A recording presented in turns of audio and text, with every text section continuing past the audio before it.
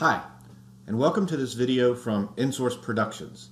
Today we'll be talking about element styles within ArchestrA graphics and how they can be used.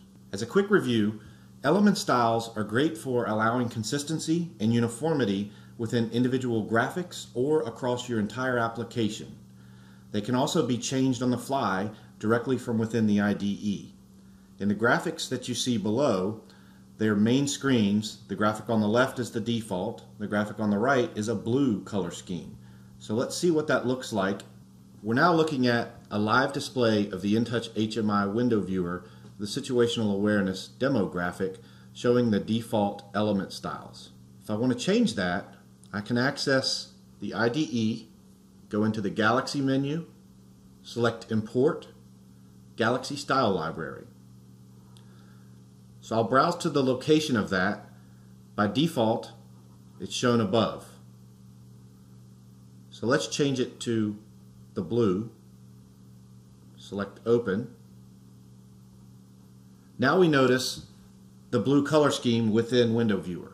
In this case, all of the headings, background colors, buttons, fill colors, display colors have all been changed as indicated by the Galaxy Style Library that I imported.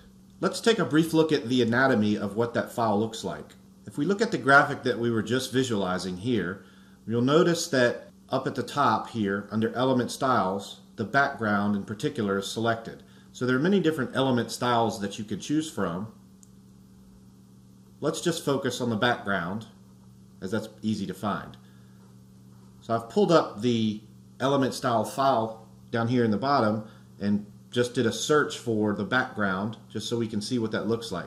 So you'll notice that the file itself is an XML file, so there's a tag in here indicated by background that represents what the color of this is. So this or any other attribute within this file can be easily changed.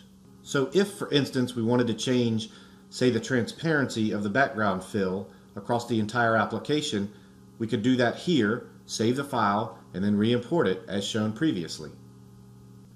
Future videos will cover in more detail ArchestrA graphics and some of the other capabilities that you can do, but this was just a brief overview of the element styles. Thanks for watching.